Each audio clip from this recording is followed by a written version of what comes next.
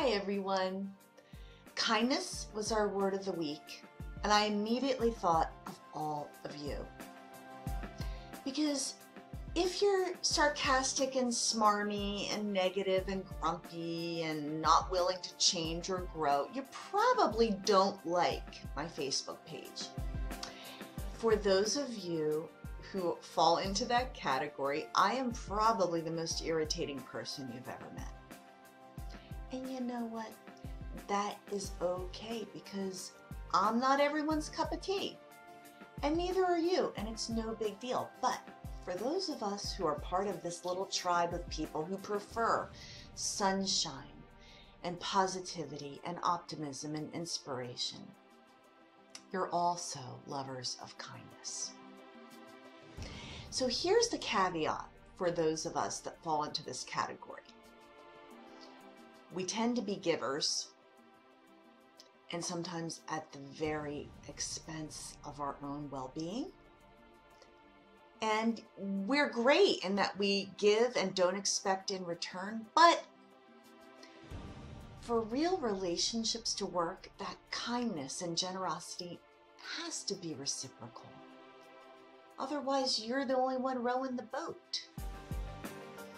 I marvel at people who say, I didn't know what to get them for their birthday, or I hate buying presents. Okay, here's the thing. You're just being selfish and self-centered.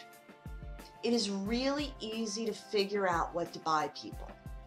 It doesn't have to cost a lot of money at all. In fact, it doesn't have to cost anything. My sister, who is also very generous in every aspect of her life, is an artist, so she creates things that sit all over my desk. Like for my birthday, she did calligraphy on this rock, and it says Shambhala, which is like a spiritual place. And then she also sends me not so spiritual things, but they're funny. But she made this with her own hands, and she knows I love beautiful, unusual things, and she made it for me. I'm getting back to my point, which is, and you may want this video to go viral and send it to anyone who has bought you a gift certificate that meant nothing to you and you really wanted a good gift. This is not to make you feel bad, said person who received this video. This is just to give you a little eye-opening. People give the kinds of things they want to get. So people who know me know I love things that are wrapped in pretty boxes with pretty bows. I don't care if there is a turd inside. Well, actually I do. But even a lottery ticket inside a pretty box makes me go, yay, yippee. I am also a card person. I send cards. I keep Hallmark and American Greetings and Carlton, all in business. So if you want to delight me, send me a card. Don't complain, I don't know what to get you. Because really nice people like us are pretty easy to please. Kindness is just, here's the other thing. It's interesting because the scriptures say what is desired in a man is kindness. It's interesting it doesn't say what is desired in a woman, because truthfully, we women tend toward the kind side of life. Not talking down at you guys. I'm just saying here's little education that could help to boost your relationships a bit. Do you know what else is kind? Listening. Really listening. Engaging. Not just driving, not just like looking at the phone, You're not listening. That's not nice. That's not kind. Kindness is listening enough to hear what isn't said. The space between the words. Kindness is hearing someone say, oh, I would love to do blank. Or, oh, I wish I had time for blank. And then you go ahead and you jump in, you pick up on that cue and you do blank. It's a dance. Kindness is a dance, and that's how energy grows and strengthens in a relationship. And if you do not tend to a relationship, it's going to die. And you can't say, oh me, oh my, wah, wah, wah. They hurt me. No, you hurt it because you didn't do what they taught you in kindergarten, which is to do unto others as you would have done unto you.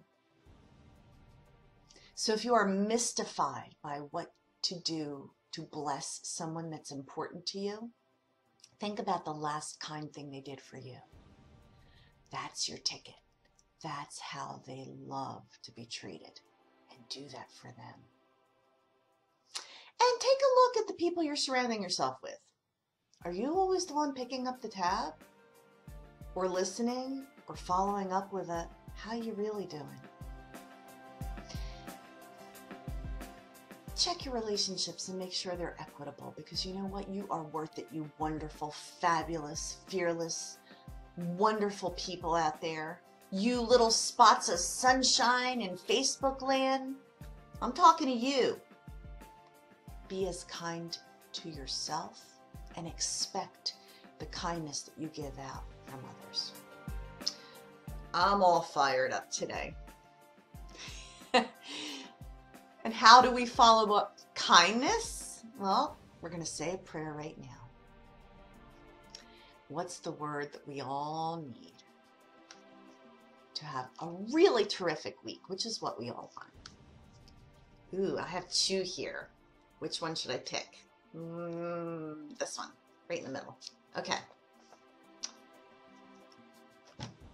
Okay, you're not going to believe this. I was having a conversation with a new friend recently, and this word came up. And she said, you know, you should really choose that for an upcoming word of the week. And I wanted to say, I don't just pick the words purposefully. I pick them at random, and the universe tells me what to pick. And so obviously the universe was speaking. Stacy, surrender.